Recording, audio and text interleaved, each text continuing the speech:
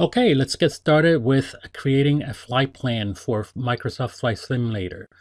Let's log into your Simbrief account, and you need to do that by logging into your Navigraph account.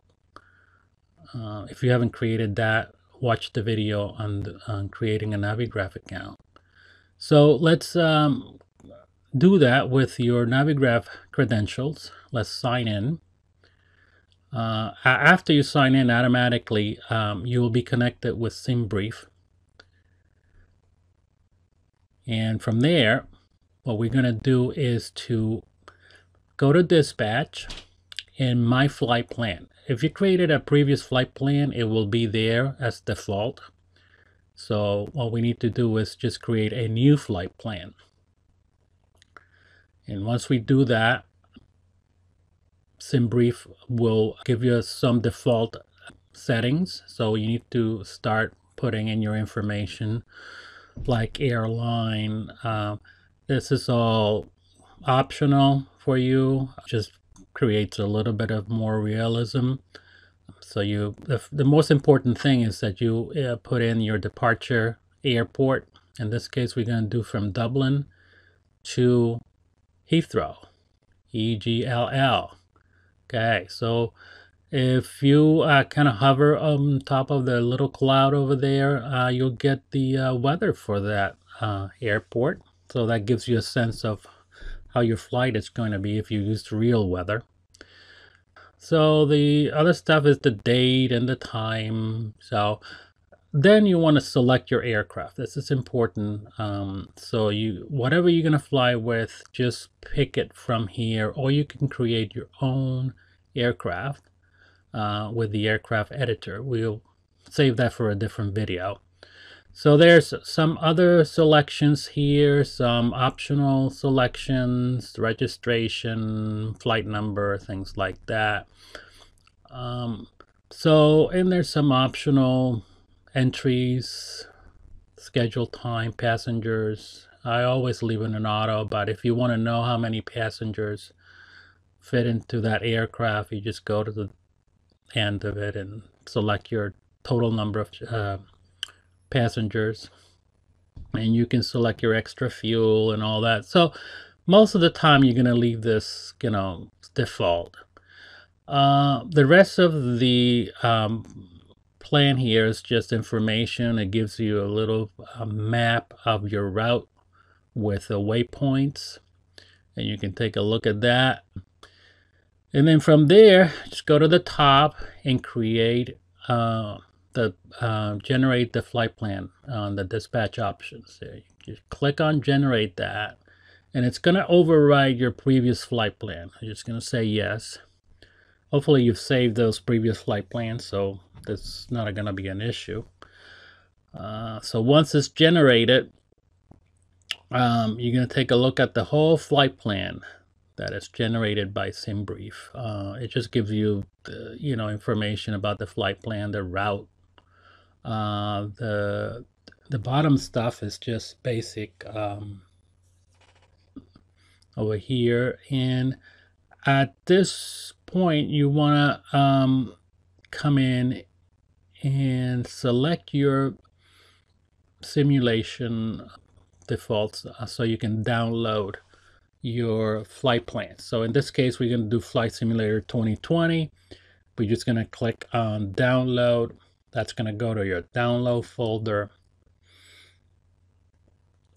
Then after that, we can get out of there and head on to Flight Simulator. Just get that started.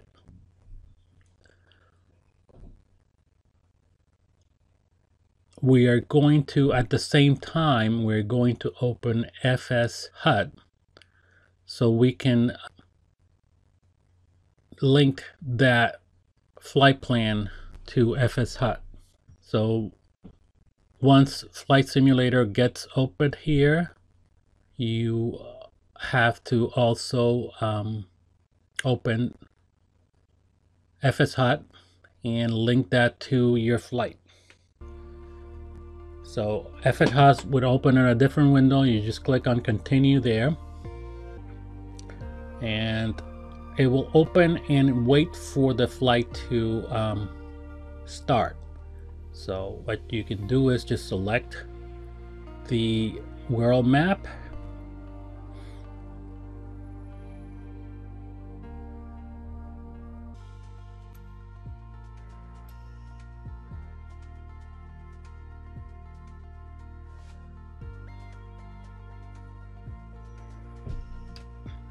and from the world map, what you want to do here is to click on space, or click on more over here, and it's gonna give you a menu, and you just select load and save,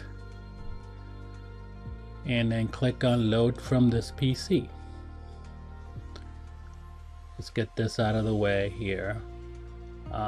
So you go down to your downloads folder, and or whatever folder you save that flight plan, and just select it from that folder. Just double click on that flight plan. That flight plan will load into your flight simulator, and will show you a little bit of the map here of your route, the same way that Simbrief showed you. Just click on fly, and flight simulator will load, and you keep your window for FSHud open. So after flight simulator is loaded, we're going to load the flight plan into FSHud. We're not going to use the ATC, regular ATC. After flight simulator is loaded, you're going to click on ready to fly. That will put you on the runway, where the selected runway, and let's expand the FSHud window here, and at the bottom you're going to click on start Simbrief flight. That's going to bring you to this window where you're going to input your credentials for Simbrief, and FSHud will link to your Simbrief account, and from there you just click on import flight plan.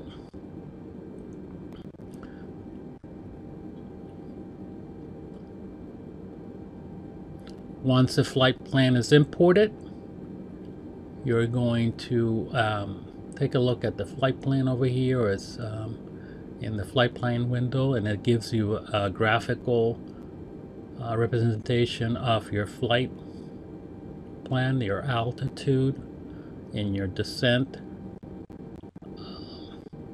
From here, we can click on start flight.